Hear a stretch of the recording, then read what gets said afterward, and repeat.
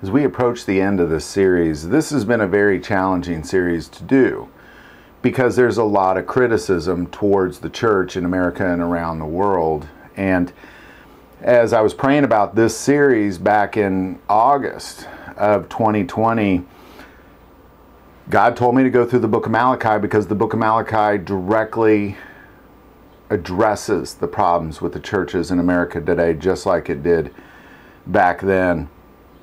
And as we approach the end, there's a very significant piece that is being said that I believe we are seeing in the world today. And we're just going to pick it up where we left off. Malachi 4, verse 5.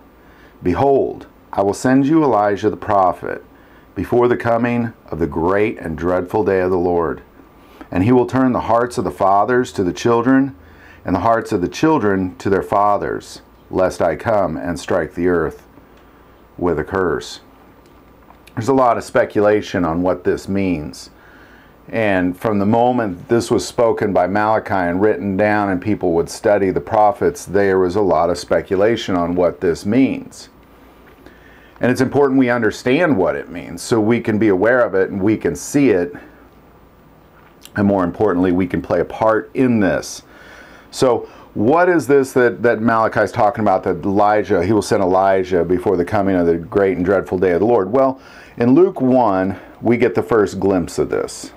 Verse 11, Then an angel of the Lord appeared to him, standing on the right side of the altar of incense. And when Zechariah saw him, he was troubled, and fear fell upon him. But the angel said to him, Do not be afraid, Zacharias, for your prayer is heard, and your wife Elizabeth will bear you a son, and you shall call his name John. And you will have joy and gladness, and many will rejoice at his birth. For he will be great in the sight of the Lord, and shall drink neither wine nor strong drink. He will also be filled with the Holy Spirit even from his mother's womb. And he will turn many of the children of Israel to the Lord their God. And he will also go before him in the spirit and power of Elijah, to turn the hearts of the fathers to the children, and the disobedient to the wisdom of the just, to make ready a people prepared for the Lord. The spirit of Elijah is to make people prepared for the coming of the Lord. It's exactly what Malachi addressed, and it's exactly what John is literally born to address. So as John came, was that the coming of Elijah? Well, let's keep digging, because you can't take people's commentaries on this. You have to see what the Word of God says, specifically what it is Jesus Christ said, because commentaries will lead you way astray, especially on this one, because half the people have no idea what they're talking about. So if we pick it up in John chapter 1, verse 19, Now this is the testimony of John when the Jews sent priests and Levites from Jerusalem to ask him, Who are you? He confessed and did not deny, but confessed, I am not the Christ. And they asked him, What then? Are you Elijah? He said, I am not. Are you the prophet? And he answered, No. Then they said to him, Who are you? That we may give an answer to those who sent us. What do you say about yourself? And he said, I am the voice of one crying in the wilderness, Make straight the way of the Lord, as the prophet Isaiah said. So what he's saying is he's physically not Elijah, but he is coming in the spirit of Elijah. And we can see that, and it unfolds more clearly as Jesus talks about it, as well as once John is captured and put in prison. We see more on this in Matthew 11. Now it came to pass when Jesus finished commanding his 12 disciples that he parted from there and teach and preach in their cities. And when John had heard in prison about the works of Christ, he sent 2 of his disciples and said to him, Are you the coming one, or do we look for another? Jesus answered and said to them, Go and tell John the things which you hear and see. The blind receive their sight, and the lame walk. The lepers are cleansed, and the deaf hear, and the dead are raised up, and the poor have the gospel preached to them. And blessed is he who is not offended because of me. As they departed, Jesus began to say to the multitudes concerning John, What did you go out into the wilderness to see? A reed shaken by the wind? But what did you go out to see? A man clothed in soft garments? Indeed, those who wear soft garments are in kings' houses. But what did you go out and see? A prophet? Yes, I say to you, and more than a prophet. For this is he of whom it is written, Behold, I send my messenger before your face, who will prepare your way before you. So there's another reference to Malachi. That was Malachi 3. And what we're seeing is that John made way the coming of the Lord, and that is in the spirit of Elijah. Elijah was a man who was alive during the first kings of Israel, and what we saw was that there was a wicked king during Elijah's day, and a priestess who killed all the prophets except for a couple hundred, and Elijah essentially declared the falsity and the wrath of God and his coming. And then we saw it in many, many miracles. But Jesus specifically addresses this because there's a moment in time where the disciples see Jesus transformed on a mountain, and they see Elijah and Moses, and Jesus does not make confusing what this is. He says it very plain and clear what's to happen regarding these verses in Malachi. We'll just pick it up in 17:1. Now after 6 days, Jesus took Peter, James, and John, his brother, brought them up on a high mountain by themselves, and was transfigured before them. His face shone like the sun, and his clothes became as white as the light. And behold, Moses and Elijah appeared to them, talking with him. Then Peter answered and said to Jesus, Lord, it is good for us to be here. If you wish, let us make here 3 tabernacles, one for you, one for Moses, and one for Elijah. While he was still speaking, behold, a bright cloud overshadowed them, and suddenly a voice came out of the cloud, saying, This is my beloved Son, in whom I am well pleased. Hear him. When the disciples heard it, they fell on their faces and were greatly afraid.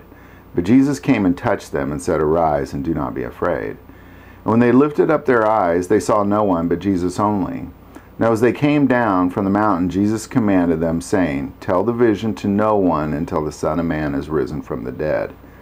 And his disciples asked him, saying, Why then do the scribes say that Elijah must come first? Now they're talking about this verse in Malachi we're addressing.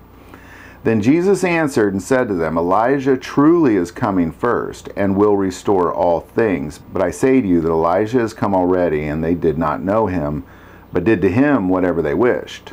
Likewise, the Son of Man is also about to suffer at their hands. Then the disciples understood that he spoke to them of John the Baptist. So ultimately what Jesus is saying is the spirit of Elijah. It is the spirit of Elijah that calls the coming of the dreadful day of the Lord. And John was in the spirit of Elijah. Now, let me get this very clear. He was not filled with the spirit of Elijah. He was filled with the Holy Spirit. But he came in the lowercase s spirit of Elijah, declaring the coming of the Lord. And well, what did John have to say? Well, in Matthew 3, it's very clear, Repent, for the kingdom of heaven is at hand.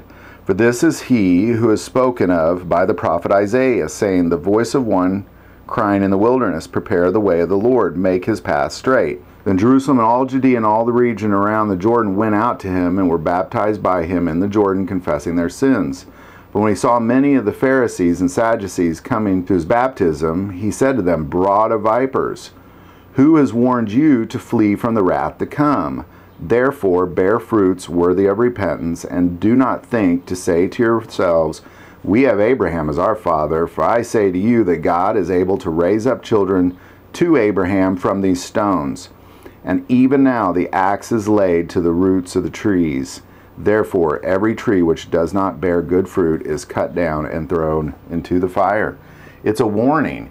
It's all about a warning. And when we see this prophecy in Malachi, this is dual prophetic.